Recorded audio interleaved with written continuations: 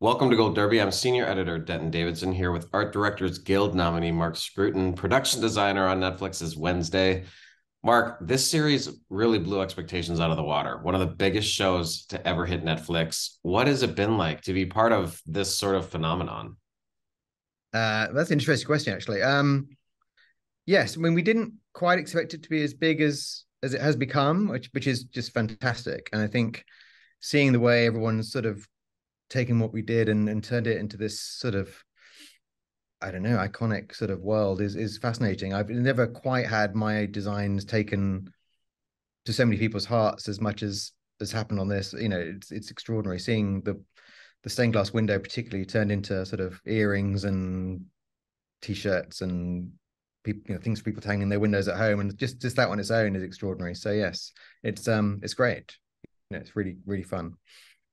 And talk about getting into this project with Tim Burton, because he has this identifiable style to his work. I mean, he has for decades. So, what were your initial talks with him? And then how do you get your style or your interpretation of that vision of what he has, as well as the creators of the show?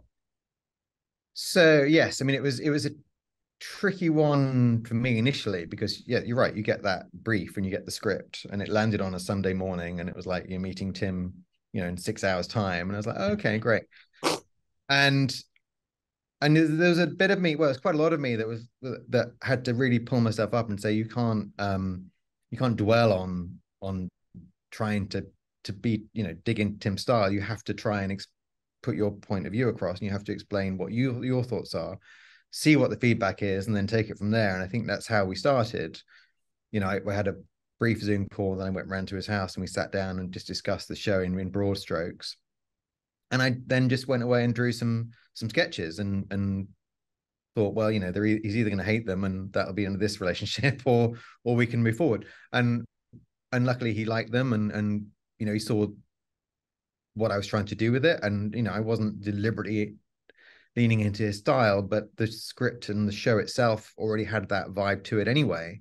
So you weren't going to go too far wrong in exploring that world with him. And it was great. And he liked what I was doing, and we moved forward. And the showrunners, Miles and Al, were really into what we were doing as well. So it very quickly gelled as a creative partnership, which was a relief on my part as much as anything else. And NeverMore Academy is, of course, the main set. So, how did you come up with the main set design for this and work with visual effects to combine your work with theirs? Because I understand there was some collaboration there. Yeah, no, we looked at lots and lots and lots of castle locations, and some of which you could have shot as is. There were huge, sprawling, sort of Gothic towers and spires, and they're kind of alluring for a show like ours. You're like, this is great. There's lots of value in it, but actually, and this is where you had to understand actually what Tim's aesthetic really is. They were too much, and they actually didn't really help us. And we then went to look at Cantacuzino, which is a place we ended up using. And what he saw in it was a sparseness and a quality that actually, when you looked at it and you could see beyond the basic chassis of the building, like, yeah, actually, yes, he's absolutely right. This is what we should be looking at. And what was great about Cantacuzino was it had this sort of central, very strong turret, which had that sort of nod to the Addams family house. And they had a lot of sprawling campus buildings, which didn't really go much past 1 or 2 stories. So we had the basis, and then we could go away and design our own building on top of it. So you could change the roof lines, you could extend up, you could expand, without fighting what was already there, because there was a lot of fresh air around it, to explain it another way. So we then took sort of the key aspects of that building, and we went away and drew literally with a marker pen, trying to get the perfect silhouette that would evoke the Addams family sort of look, getting the roof lines right, getting that sweep and the curve and the turrets and everything else. So you get one composition. And once we had that, we were like, well, yes, this works as a building. So, and this is going to work for us. And Tim was really into it. And then we developed it a lot, and then you built models and you extend it, and you could then build back, with the help of 3D modeling. We could really expand that building. And then when we shot it, we dressed the first floor of Cantacuzino, and then everything else became a CG takeover. which sounds like a very long-winded exercise, but actually for us it was great because it really gave us the creative freedom to have the building we wanted. And you've worked on quite a few projects that were heavy in visual effects, like Gravity, some Star Wars films. How does that affect your work as a production designer? It's interesting. Sometimes it's very freeing because you get, the chance to design stuff that you want it to be. But then there's always that risk that once you finish shooting, it sort of leaves your hands, and then suddenly that design aspect is out of your control, and suddenly you see things happen to it which maybe weren't what you originally planned. On this show, that didn't happen.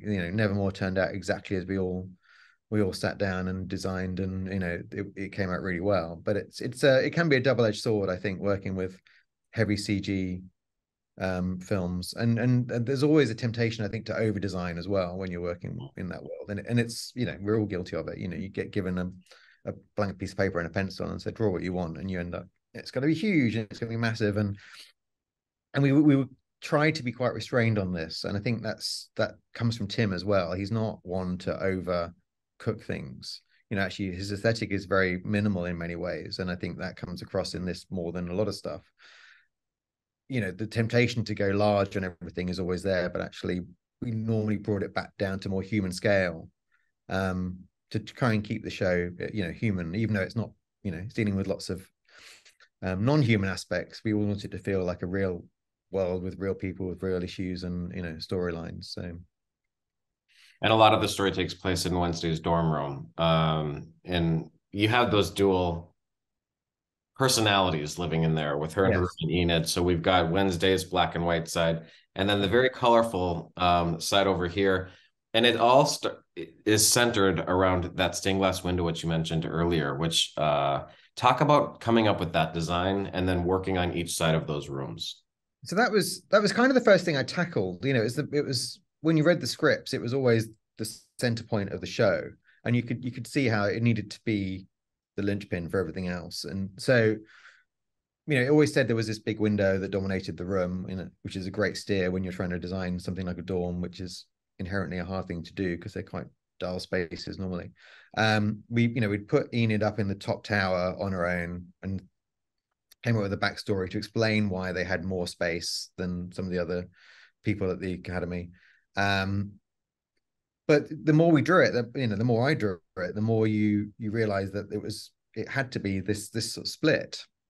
And it describes the scene where she puts the gaffer tape down the middle. And I was like, well, that then has to go up through the window, and then the window has to, and it almost became so blindingly obvious that was, there was no going back from that point. And I wanted that space because we went there so often.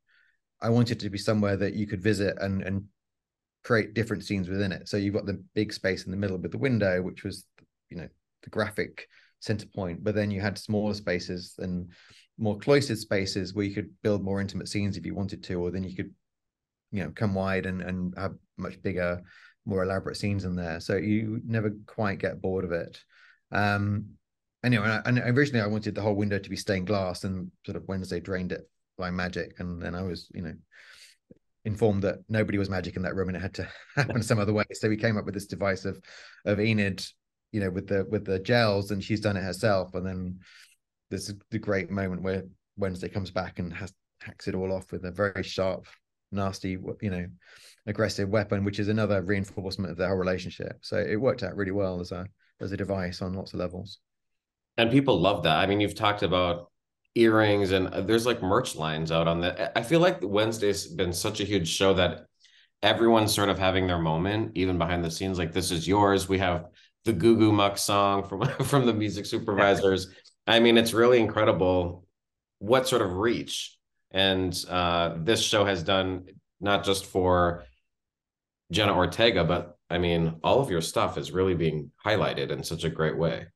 Yeah, no, it's extraordinary. I never really, you always hope these things will get into into the public domain, but I never quite imagined that it would hit home so well. And it's great. It's it's very flattering and just lovely to see it out there. Someone sent me on Instagram the other day, they had a tattoo of the window done on their arm here with a sort of amazing graphic. And it's like, wow, that's really quite something to know. People have got on board with it like that. It's extraordinary. One of my favorite spaces is actually Principal Ween's office. She's got sort of this combination of goth and modern. Talk Hmm. about the inspiration for her office and what you wanted to that space to say about her. So that was an interesting one because we ended up building that in a location, even though we were going to build it. But then we found this great space, which was kind of what we wanted, but better. But we'd always had the big Gorgon fireplace as part of the design, and so we built that into the location. So that was sort of sculpted into the wall, and we built it into an opening that already existed. Um, but it always wanted, we always kind of wanted to give her a more eclectic feel, and I think um, it worked really well for us to start with the sort of crazy Rococo, extraordinary space that we had, and then go into it. We put in sort of modernist furniture and brutalist lighting and sculptures and all sorts of stuff because we really wanted to give her the feel that she wasn't just one thing. She sort of epitomized the different elements of the school. So there was more gothic elements, more modern elements, more brutal elements, and try and make it a melting pot, which subtly or otherwise would show her character more. And Gwendolyn Christie actually came up to us before we shot it and said, "Oh, I'd really like a little bit of brutalist sculpture in there." And we were like, "Oh, that's funny. Funny you should say that," because we've already got quite a bit in there. But she showed us a picture of an owl she has at home, this sort of brutalist owl, and we couldn't actually, unfortunately, get that cleared to use. But we did our own sort of brutalist owl sculpture for her, which sort of sits on a little table behind her, and then brought other bits and pieces into play. So it was a really nice melting pot, I think, that set for us. And then the city of Jericho, you had to completely build that, correct? Was Yes. that always the plan? How did that evolve for you? And Not talk about initially, that. no. So we were going to go to Toronto and film it there, and small sort of New England-esque towns were quite easy to find. And we'd looked at nearly hundreds of them actually. We'd looked at a lot, and they all looked the part, but they didn't really quite work for us geographically. There was always something that didn't quite hit the mark, and Tim loves symmetry and things to work, and everything has to be kind of where it needs to be. So we were struggling a little bit, and then we pivoted to Romania, and then of course there's no American towns in Romania or anything remotely like that. So it very quickly became clear that that's what we had to do. We had to build it, which was great because then you sit down with a script and a piece of paper and you say, well, pin box office has to be here and the weather vane has to be here and she has to be able to go from here to here to here, and then you have a chassis and then you build up from there, and you could explore all the design aspects exactly where you wanted it to be and how you wanted them to look, and you could dig into that notion of contrast and opposites, which is what we started with the dormitory, with the hard black and white color aesthetic, and then we could take it further. So Jericho then becomes very bright, very colorful, and Jericho is dark and black and white and monochrome, and sort of expand that contrast out to the two towns, which was a great thing to be able to do from the ground up. And we really did go to the sort of the rooftops and the top of the church and everything else, because we tried on that set particularly because we went there so often. We didn't really want to have to top it up with CG every time, so it was pretty much all in camera, apart from a couple of aerial shots where they had to sort of paint out the unit base and stuff like that. What sort of team do you have to assemble for this? I mean, it sounds like an incredible amount of work to pull off. It was, and I'll be honest, when we moved to Romania, I wasn't entirely sure what I was getting into because I'd not worked in Romania before. And, like any country that you're unsure about, you don't quite know. There was a lot sitting on my shoulders that I had to pull off. But actually, we pulled together an amazing team in my art department, and then the construction departments really excelled. We found some extraordinary sculptures there that really did some amazing work. In the end, we had hundreds of people working on that show in all the trades. Some of the trades we had to revive from scratch. They didn't have a plaster department at all when we went out there. It's pretty much fallen away. So we had to go out and find the people that had moved on to other trades and bring them back together and form a plaster team. But everyone was so into the show. We had people coming out of the woodwork all over the place, some extraordinary talents that we found just because people wanted to work with us and work on with Tim. And in the end, I couldn't have asked for a better team. I think in the end, there's some really extraordinary people in there.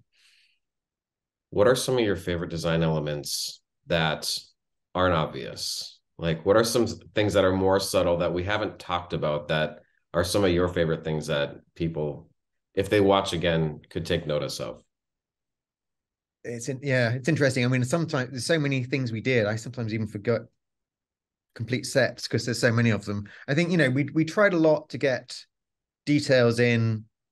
So, for instance, we had this little ship motif, which was meant to be the ship that Joseph Crackstone comes on from, when he gets to Jericho, to found Jericho, he's supposed to arrive in the ship, which is kind of a backstory, I think, that eluded most people. But we built the ship motif into all sorts of things, even into the wallpaper in Tyler's bedroom, which we had made up with this ship sort of into it, and it's all over the place if you look for it, which was kind of pleasing. And also the gargoyles, I think, in the quad were all designed to look like different members of the Academy. So there's vampires and gorgons, and and then we hit a hide monster up there as well, which was kind of stressful because the actual design for the hide didn't come to the very last minute. So we had this one gap of where the gargoyle was supposed to go, and we had no design for it. And then suddenly the design hit, and we we're like, right, this is the design. And then we had to suddenly have the sculptors rustle up this hide monster, which snuck up into this little hiding space. I think you can see it briefly on a couple of occasions, but unless you were looking for it, you'd never know it was there. But that was nice to have those things in amongst, we sort of woven into the architecture. It's an interesting business, production design. I'm curious, what brought you into this business? Were you like a theater techie in high school, or were you into architecture? I've heard a lot of different stories, and I'm always curious what brings people into what they're doing in Hollywood. I always just I've always, since I was like 5, I think, wanted to just build things and environments. And, I grew up watching sort of 50s B movies and that kind of stuff. And, I, as a kid, before I went to school, I'd watch them in the afternoons, then go away and build little models, or expand on what I've been watching, and it's always been, I think, where I wanted to do, no matter where I've ended up, education wise or otherwise. It's always what I've come back to. So when I left school, that's what I went and studied, and it's just been my one passion, constantly throughout everything else. Even when I've thought that can't possibly be what I'm going to do for a living, it's ended up what I do for a living. So yes, that desire to create worlds, I think, has always been my pull.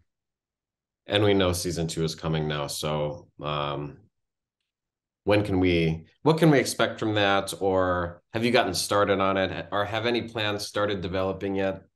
I mean, I believe there's stuff going on. I must admit, I'm on another show at the moment. So I don't know all the ins and outs, but there's definitely, obviously, it's been such a success that the desire to get it going is massive. But I'm not au fait with all the details, I have to admit, at the moment.